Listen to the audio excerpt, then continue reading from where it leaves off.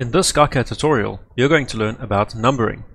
In SkyCAD, numbering of projects, sheets, and components is all done automatically. And once your project is done, all Y numbers are inserted with just a few clicks. If I create a new sheet for the first time in this project, it is numbered 1. The next sheet will be numbered 2. And so on. If we insert a component, such as a motor, it is numbered MTR1. The next one will be MTR2. This is the default numbering system used in SkyCAD. However, the numbering system in SkyCAD can be customized.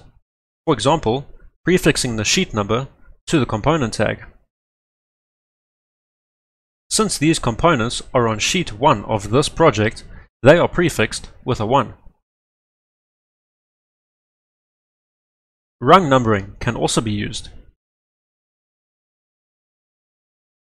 As you can see, the components are numbered according to their rungs. Customization of numbering systems is covered in a separate tutorial. Numbers can be manually inserted too, to anything you want. I can renumber this circuit breaker to Q1, for example.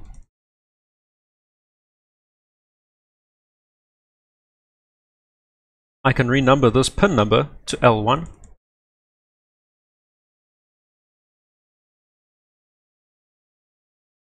And I can renumber a sheet of a project to something else.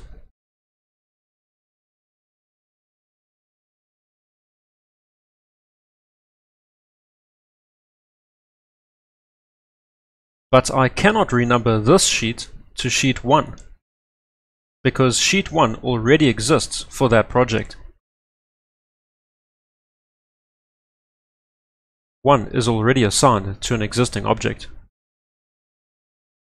This uniqueness control applies to everything in SkyCAD, components, sheets, and Y numbers, so that everything has a unique number.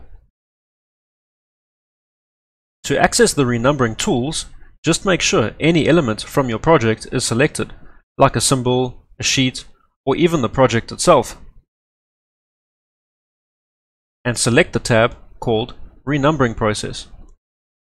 These tools will only affect the current project. Let's start with these 3 tools. Here we have Renumber Sheets. This renumbers the sheets sequentially in case you have moved them out of sequence.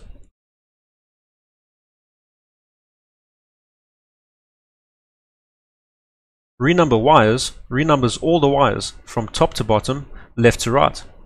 To demonstrate renumbering wires, I'll insert a generic motor starter, so we have some wires on the schematics.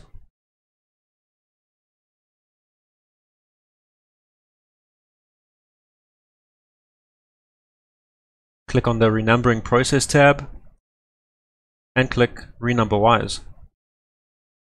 As you can see, all wires have been numbered. Y numbers can also be manually inserted.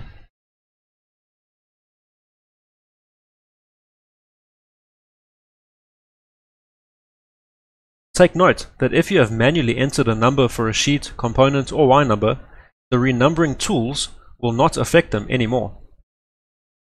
Should you wish to move Y numbers, click on the Home tab and select Move Connection Text on Axis.